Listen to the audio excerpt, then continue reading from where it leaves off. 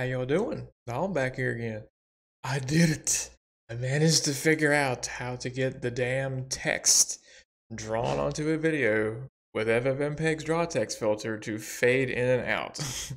um, the way this is done, Malcolm, get your tail out of the way, baby. Thank you. Is so I found out that some of the values that you pass into arguments using on the filter, you can actually have do expressions to change it dynamically.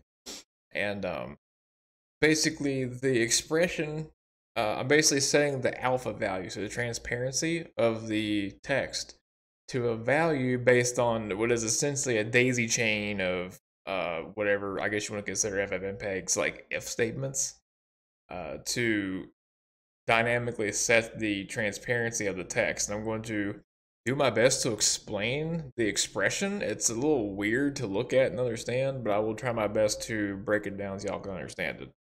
Before we get started, if you're liking my content at any point, be sure to drop me a like, subscribe, and with that, let me show you the goods. Mocha, please don't bite my finger, baby. Please don't do it. Okay.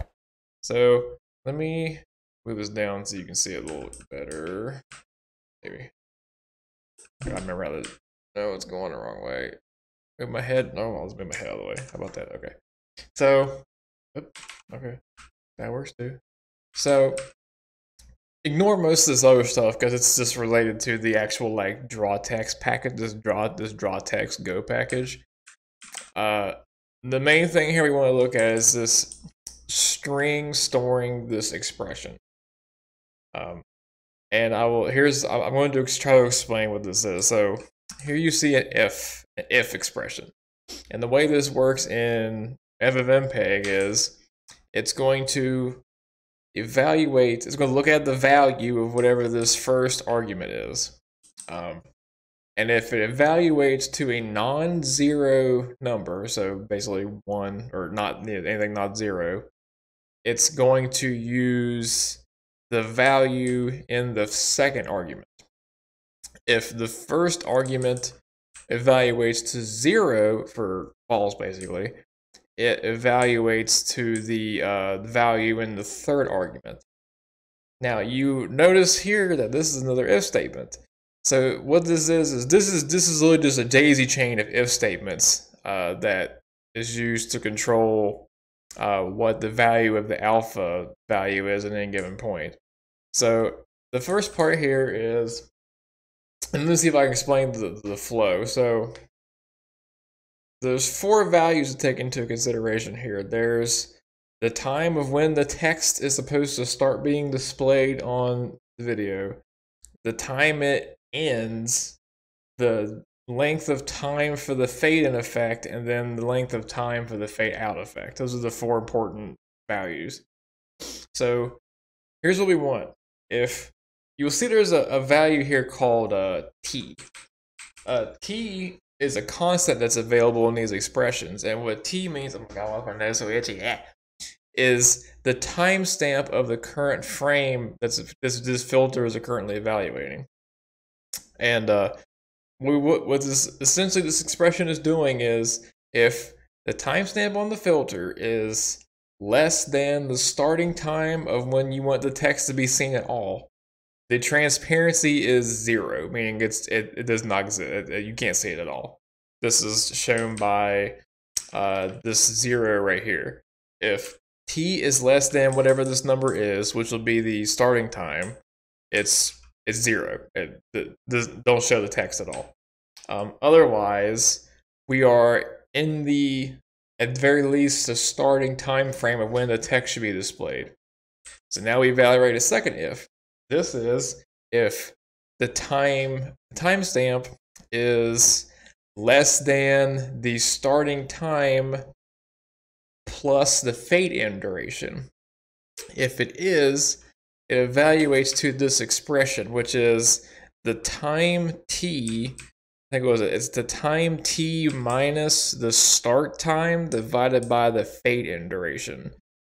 And this will give the effect of the value slowly increasing from 0 up to 1, which will allow it to fade in. If it's past this point, you're now in what's, I guess you want to call it the duration, like the time span of where the text is displayed at full alpha, full opacity, and it evaluates this. And it's if t is less than this value. If I'm trying to remember, this value is the argument I pass in is called duration.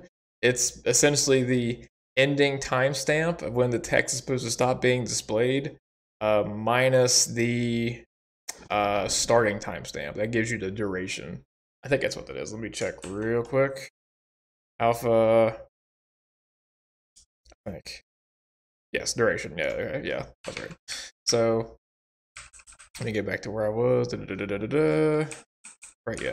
So if we're in that duration time frame,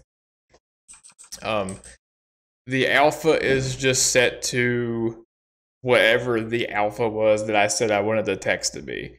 By default, it's just full opacity, so 1. But I can actually say, well, just leave it at like half, something like that. Which I actually don't know if that'll work, because this, I think that other expression will still make it go past that. Whatever. I could probably like have it subtract the actual opacity that I want. Anyway, my nose is so itchy. What the hell, dude? If it's not, it evaluates this last expression, which I believe is the duration plus the fade out. Yeah, duration plus the fade out duration. And what this will do is that's when the last expression happens that will set the alpha equal to this expression, which it's like, what is this? It's, crap, I forget what it is. I have to just see what it gets generated. But basically this is what causes the alpha value to drop from like slowly from 1 down to 0 to fade out. And then finally, if you're past the entire time frame of when the text was supposed to be displayed, again, you set the alpha to 0, as in it's not there anymore. So this is the expression I had to use to get this to work, and it actually works. And I'm going to show you real quick. So this drawtext package has a binary component. Let me see, drawtext cmd. It's right here, and you'll see where I'm basically passing in all these, like the options you would normally pass into the actual draw text filter. I'm just kind of, this Go package is kind of wrapping it so I can make it easier to do some of the more complicated things, like doing the fade in and fade out. So let's actually take a look at what that looks like when I try it. So let's go to that project. I'm about ready to yell at my cat because she is being ornery again. Yeah, yes, that's what I thought, punk. So let me see, draw text. So here is an example of me using it before, and you'll see that the text is at the bottom.